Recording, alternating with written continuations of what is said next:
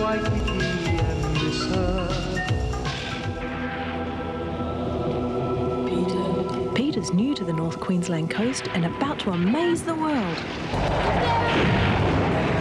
The mayor's daughter, Margaret, is the brainiest girl in school, but just can't get it right at home. I can't help myself.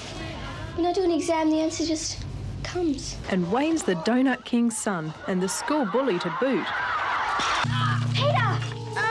Who unfortunately drops into their lives. Wayne! You scared us to death, Wayne. Together, this unlikely trio is about to rewrite history. It's a boat, Wayne. A very old one. The truth now, Wayne. Tell Daddy the truth. If you tell us where you got them, I'll let you play with my gun. On the boat from Rome. It's fantastic. Why, this is amazing. It's just an old boat. An old boat that'll make Gamma famous.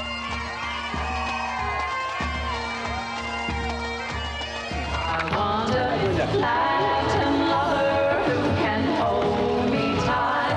We're doing it, Pete. We're making our fortune. What's happened, Daddy? What do you think you're doing? They tested the boat and they found traces of varnish and Dulux high gloss. That boat's about as Roman as the Pope. We've been tricked. The Gamma boats are fake. The fun-filled Peter and Pompey. It's Kate's 14th birthday. She's a very special girl. First champagne birthday for our daughter Kate. But Kate's world is about to be shaken. Dad? Why didn't you tell me? You could have just said, no, of course you're not adopted, and that would have been the end of it. I can't lie, not to Kate. Sometimes you have to lie to protect people. I want to find out who my mother is. Why? Why do you want to know who she is? Because she's my real mother. It's her. I've got a number. Why did you come here? I told you not to. I had to come. I've got a husband. He doesn't know you exist.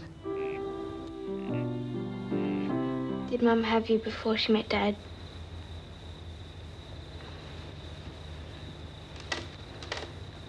We're sisters. The heartwarming Princess Kate.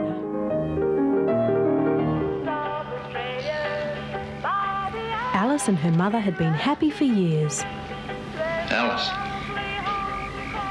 you know who I am? You're my useless, no-good father. Whether you like it or not, Alice, he's a part of our lives. Just want us to have a go at being a proper family, all right?